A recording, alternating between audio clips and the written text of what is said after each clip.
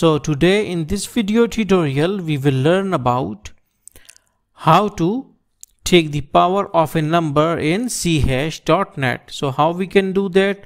First of all, we need to go to File, click on New and then on Project. Then on Visual CHash, Windows and then Windows Forms application. You can change the name of the project if you want and click OK. Now our window form or WinForm has been created. It is our working window.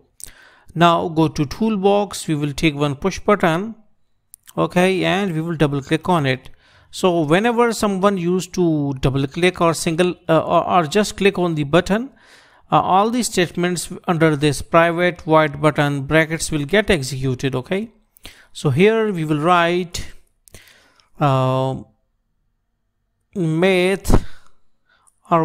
we will write double k is equal to math.pow power 3, 4. Okay, now what is this thing? Now double is the data type of a variable, and here variable is k.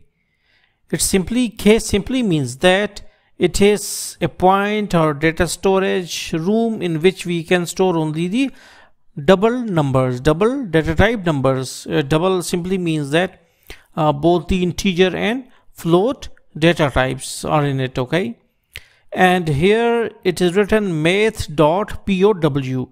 POW is a function which will take the power of a number, and here number is 3 and its power is 4. Okay, and why we have written this math.pow?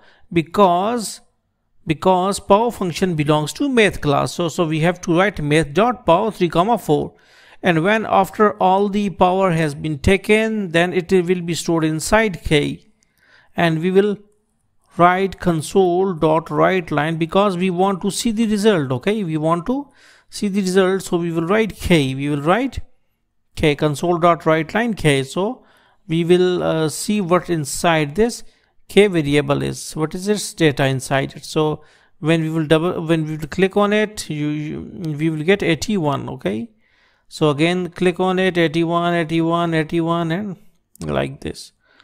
So hopefully you got the concept that how you can take the power of an element in CH. So thanks for visiting our channel and don't forget to subscribe.